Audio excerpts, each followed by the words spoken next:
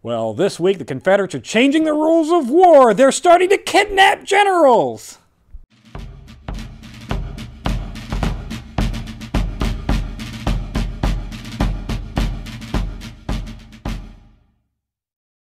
Hello and welcome to Civil War in Hindsight. And I'm Lieutenant Tommy. With me, as always, is Prospector Johnny. And Johnny, we're going to have 2 episodes back-to-back of information because the messenger... Just in this no, one. we're going to do 2 separate ones, but we got the messenger got shot on the way, and we got to redo That's it. good. So telegraph wires got cut.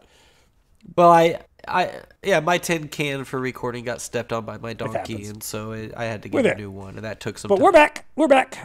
Regularly scheduled, coming up as we are, but all the way back on March 6th, Johnny. It's a rather quiet day. The only thing to report here is a skirmish on the White River in Arkansas, and it was a very brief skirmish. Oh, okay. And just some bored soldiers taking pot shots at each other. Anybody die? No, Nothing. Maybe a couple people injured and died of their wounds, but we don't care. Under 100, so I'm not going to report on it. On the 7th, Johnny, General Banks moves... These are adding up, by the way. In overall numbers, these are all these little they're adding up. Oh, I'm not saying they're not adding up. 20 there, I'm just saying I'm not here. counting them. Okay. Well, somebody is. Hopefully. Maybe. Not the Confederates. I know they're not counting. Well, no. Who making cares that about them? shit up as they go Bunch along. of traitors. On the 7th, General Banks moves his forces from Nolens north to Baton Rouge towards Port Hudson in an effort to cooperate with Grant's movements towards Vicksburg. Idea here is to distract the Confederates and hope that they move some troops from Vicksburg to come down to the Baton Rouge area to deal with Banks. Just try to pull some folks away to make it easier for Grant. On the little distraction. On the dirty rebel front, Kirby Smith is going to take command of all troops west of the Mississippi, which honestly can't be that many because the only stronghold on the Mississippi left 50? for the Confederates is Vicksburg, which is on the east side of the Mississippi. So, I mean... Yeah. Maybe those folks out in, New Mexico or California? Well, yeah, New Mexico territory, He's in charge Texas. of them now. I guess you got Texas. So they don't do anything. And the 2 battles that we've had in Texas. Go. Don't mess with Texas. Yeah, all because they're not a part of this. 200 nobody really cares. Soldiers that fought in Texas so far. You're like, nobody cares about Texas right now. On the 8th, Johnny, we do have some bigger news as dirty rebels are changing the rules of war. Yeah, at Fairfax County Courthouse in Virginia, while U.S. Brigadier General E.H. Staunton and his garrison lay tucked away in their beds, or tucked away on August, sleeping. Sleeping, snoozing. A little cozy. Get a little cozy. A little warm. Little straw beds. We got, we're in camps, and we got beds and cabins and all kinds of fun things. Yeah, it's nice. Yeah, it's nice. Yeah. It's nice being on the winning side. A group of 30 Confederates, Johnny, which are raiders led by Captain John S. Mosby, are going to enter the town and reach the general's headquarters. I know you're thinking, how did they reach the general's headquarters? They are aided.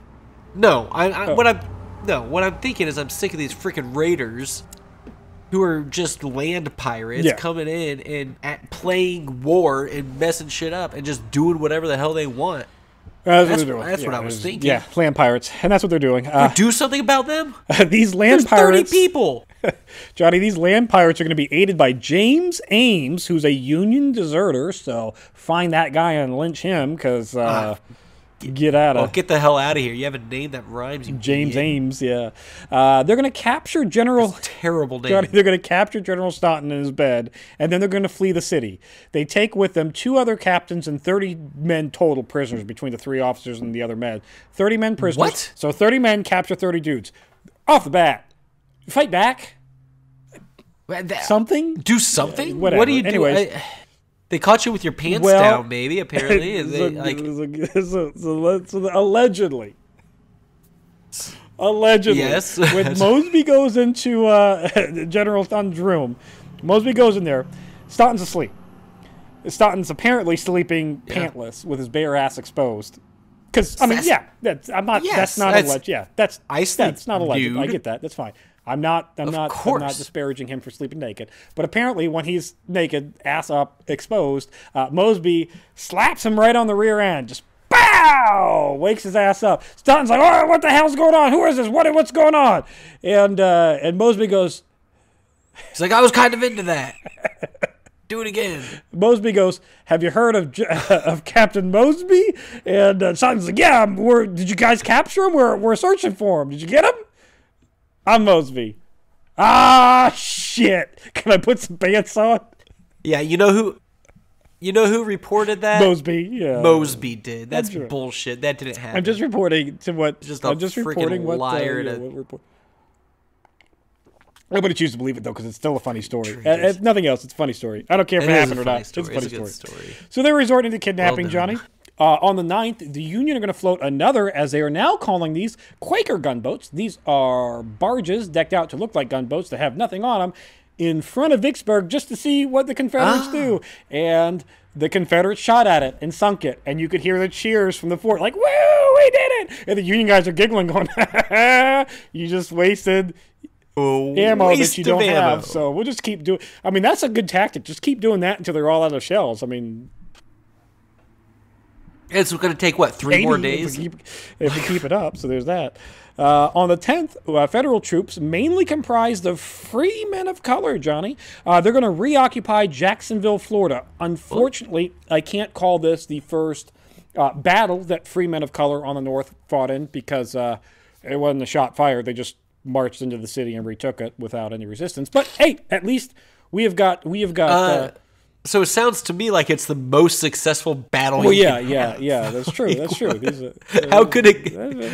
You walk in and you take the thing that you were trying to get. Just because it was an easy battle doesn't mean we have to discredit them and be like, you didn't have to kill people to get it.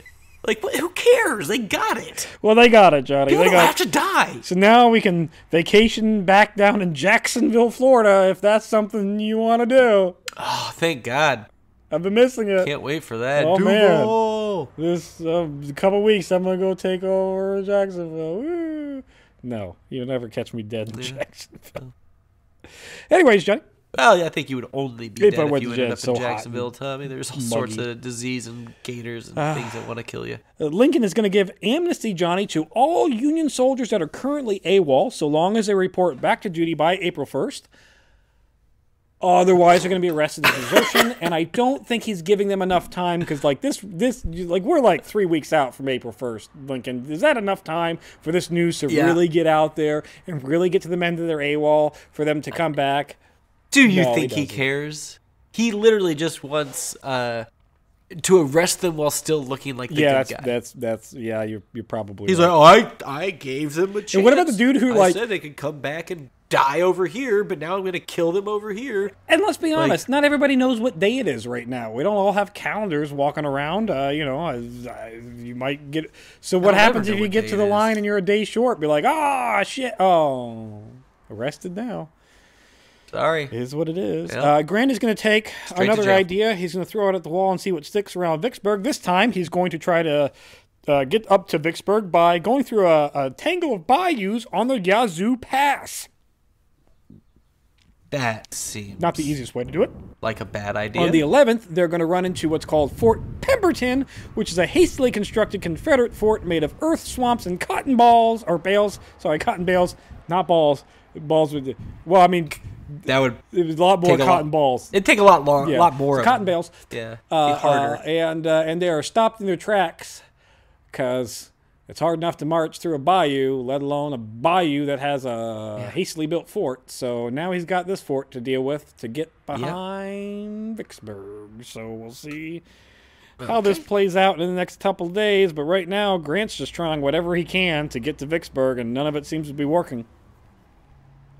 The week is going to end, Johnny, here on the 12th in Baltimore, where it is now, for whatever reason, illegal to sell pictures of Confederate generals or statesmen. First off, who's buying that? Like, if you're in Baltimore, what? I don't want to buy a picture of some what is the market Confederate dude on my wall. Like, why would I want that? Why would anybody want that? What are you going to put it on my wall? That's just weird.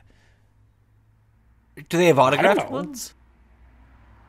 Maybe it's autographed. Maybe it's like they do a series along with a $100 Confederate bill. Like collect them all, or whatever. 100 Yeah. calorie meal. Yeah, there you go. Signed to by I wonder if they're using Confederate bucks to buy might be. these What's useless piece of paper for a useless piece of paper. It's illegal. You know, it's an even Yeah, trade. it's illegal now, Johnny, in Baltimore to do that. Okay. So freedom of speech again. I guess we're just going to continue to wad that up and throw that in the dumpster. What's the Constitution? And at that's this not point? freedom of speech. That's freedom of possession, Tommy. And we don't have freedom of possession. We're not allowed to possess many things. People, for example, anymore. All right, some fine, areas. Fine. All right. Well, join us in a little bit because we're gonna be talking about the next week's stuff here shortly. That's it for this week in Civil War in Hindsight. If you enjoy Civil War in Hindsight, check out Historic Hindsight. Talk about all kinds of fun things, like how we thought it was a really good idea to take Dumbo and militarize him.